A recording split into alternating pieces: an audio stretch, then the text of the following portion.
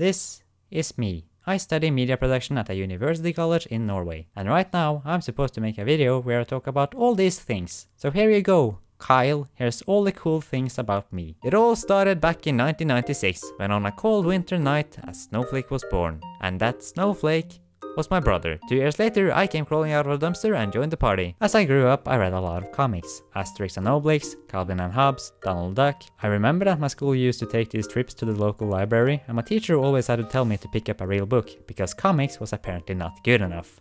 I mean, I guess she was right considering how I ended up, but point is, I've always been a huge fan of comics. When it comes to movies, I've always loved animation, and especially those with animated animal people in them. You know, stuff like The Lion King, The Fox and the Hound, Over the Hedge, and of course, one of my all-time favorites, Madagascar 2.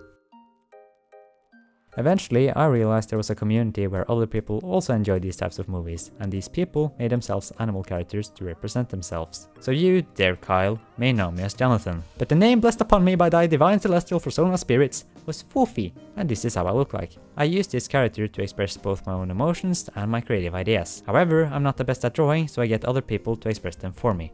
You see, within the furry community there's an overflow of creative people, so finding someone I can pay to draw me isn't a very difficult thing to do. And since there are so many creative people, there are also tons of beautiful stories that you can find. You have Deadly Comics, who creates incredibly beautiful animations, Jen makes majestic and fascinating comics, and you have people like Fosky, who documents his convention misadventures, among many other things. Some people say things like, "Oh, courts, it's not fair to take over the world."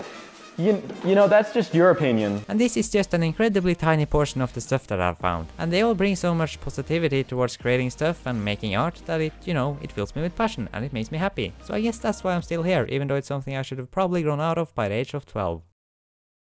Grit. How do I show grit? Well, I read an 800-page long furry comic in one sitting. That counts for something, right? No, you dim-witted fuck nugget.